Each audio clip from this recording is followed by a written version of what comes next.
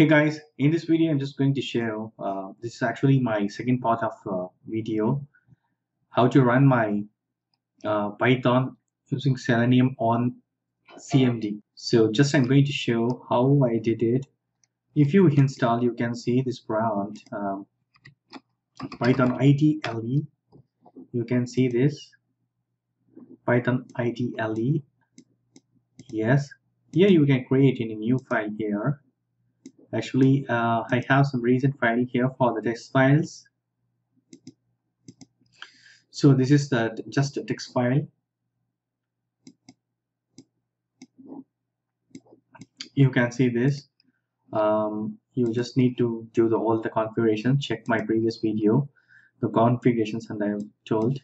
You can create a new file and you can save this.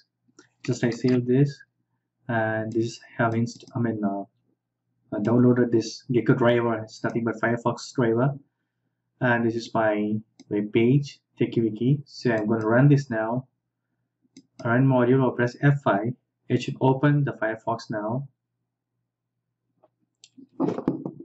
See, it's opening and it's going to my page. See, okay, this is my sample code. So I'm just copying and I'm gonna just paste here. We'll see what's gonna happen. Press F5. It will open the browser and it will try to log in with my Facebook account.